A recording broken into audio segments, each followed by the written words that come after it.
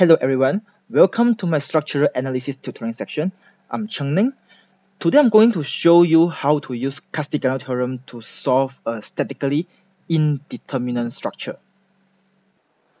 Alright, let's take a look at the question first. This is basically a beam, a simple beam, beam AB. The structure is fixed supported at A and is connected to a spring at point B. The spring has a stiffness coefficient of K and EIL are the properties of the beam. The structure is also subjected to a concentrated external moment, M0, and you are asked to determine the reaction force of the system. Alright, the first thing you need to realize is that this is a statically indeterminate structure. Why? Because here we have, let's change the pen first.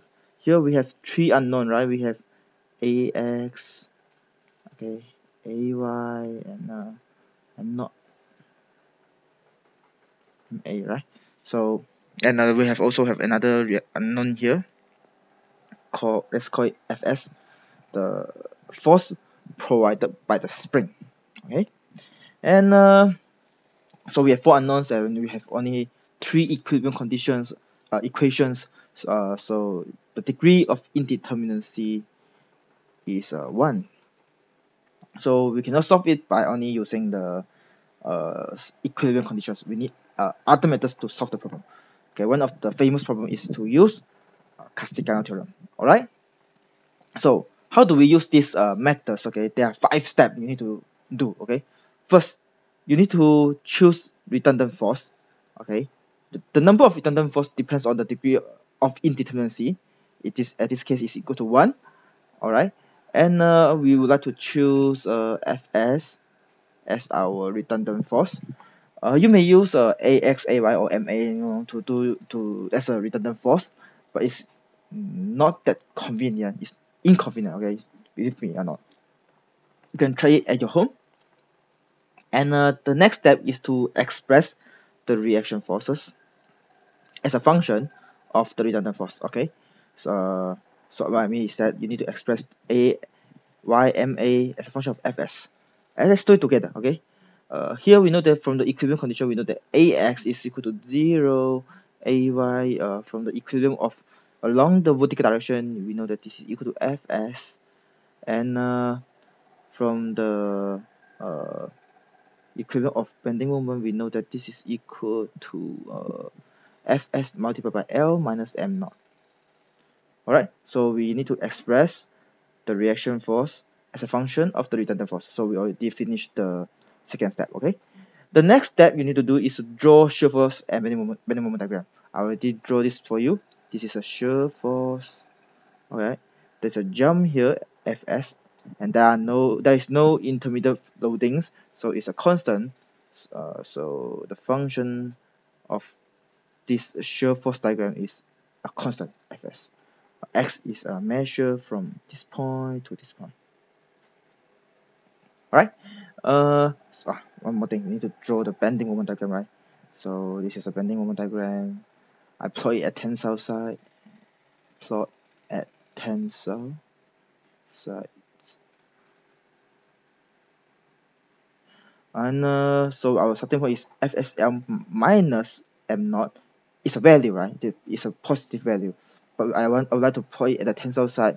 So we know that the tension is on the top, so we need to multiply negative value here. So this is a negative value, negative number, negative number. All right, and then integration of the shear force diagram, which is a constant, and then all along the beam. So throughout the beam, you will get M0. Okay, so this is the function of the bending moment diagram of this beam. So this is starting point M0 minus Fs times L, and then plus Fs. The integration of Fs is Fsx. Alright. If you plug in x equal to L, you will get M0. Okay, basically it's the bending moment at the point B. It makes sense, right?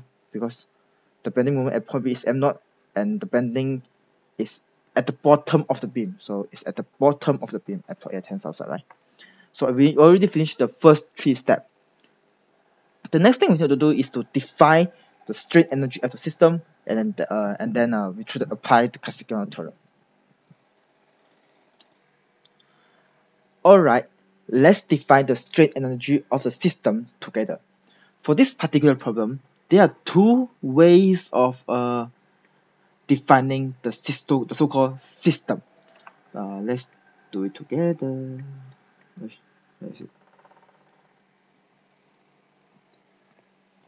Method 1.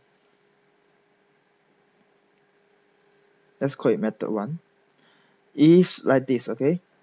We consider the system including the spring and also the spring. So what I mean is that we treat the beam component and also the spring component as a total system. So the total strain energy of the system, let's call it U1, is consists of the strain energy of the beam and also the strain energy of the spring. So for this case, it's equal to the integration of m squared divided by 2ei,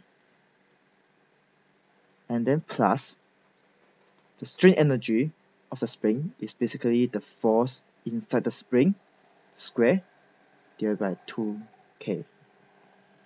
Alright, so this is method 1. Again, method 1 consider the beam and also the spring as parts of the system. So for method 2, we can exclude the beam. Exclude the spring as part of the system. We consider this free body diagram. Okay, we consider the spring, the force produced by the spring, as an external load. In this case,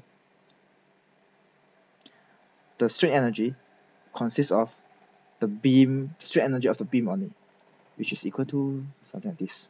Alright, m squared divided by 2ei divided by dx. So the last step we need to do is to apply Castigliano theorem. So what is Castigliano theorem? Basically, it's something like this. Where's my pen? Okay, Castigliano say that the partial derivative of the strain energy at any point, let's say I want to differentiate respect to the force, you will get the displacement at the point. Okay, the displacement at that point. For this case, because we consider the strain energy of the spring, so what it means that this is the whole system, right? The Fs here refer to the force at the bottom, because we know that this is fixed, right? This cannot move, so there is no displacement, so this is 0. So what you need to do is to differentiate this thing and then do some mathematical manipulation. I will do this later.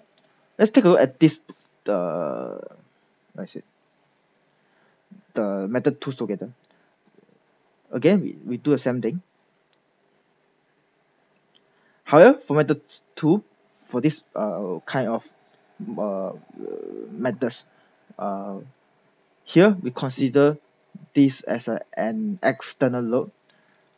Based on Castigliano theorem, there is the differentiation of this relative to Fs is equal to the displacement at point B. Let's call it delta B, right? So what is delta B? Let's wait for a while, right? We know that there is a spring subsystem. There is a spring here. This is an external force. We know that, okay, if there is a tension here, then there must be a deformation called delta, right? Delta. But we know that this delta plus this delta B must equal to 0, because of compatibility equation. Okay, compatibility condition. Why? Because delta B is downward, but delta is upward. These 2 points must close together. So what I mean is that, okay, this is equal to negative delta, and delta is equal to fs divided by k. So if you move this function to this, you will find something like this. Because this is equal to u beam, right? And then plus fs divided by k. Oops. Fs divided by k equals to 0. So these two methods will use the same answer. Alright. So what we need to do is to solve the problem together. So let's do it together. Let's say I choose this method, okay?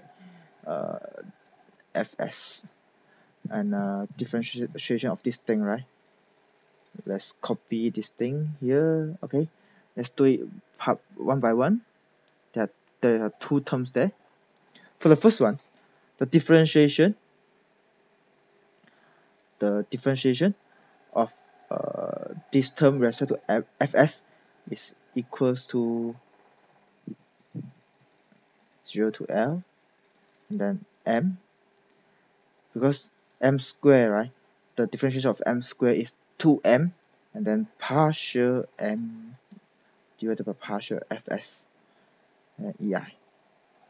The 2 cancel out each other. Plus the second term, the differentiation of this one with respect to fs is quite straightforward. Basically, it's fs divided by k. You can see that you can get the same answer. Okay, it's equal to 0, and so this is quite crazy, right? When you see differentiation. So what is m? M is equal to what is m? I've also forgotten. What is m? Alright, m naught minus fs times L, and then plus fs times x. So partial m multiplied with respect to partial fs is equal to x minus L. So you substitute this term into this integration, and after some algebraic and operations, you will get this answer.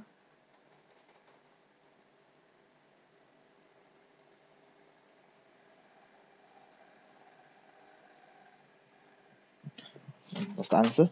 The answer is something like this.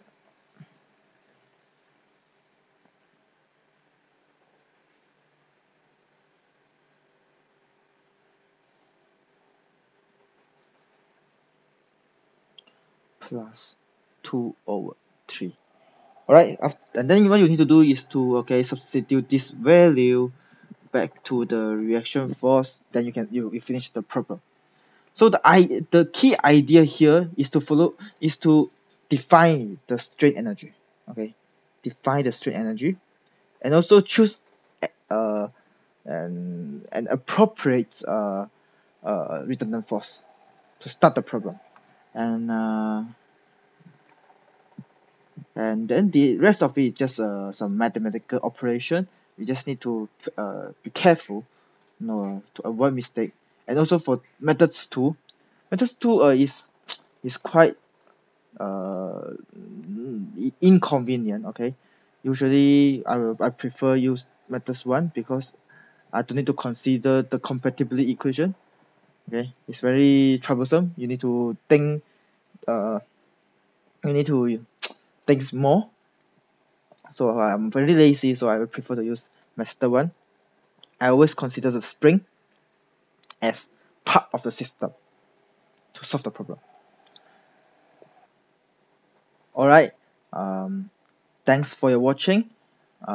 If you like my tutoring section, feel free to press the like button and also subscribe my channel. Thank you very much.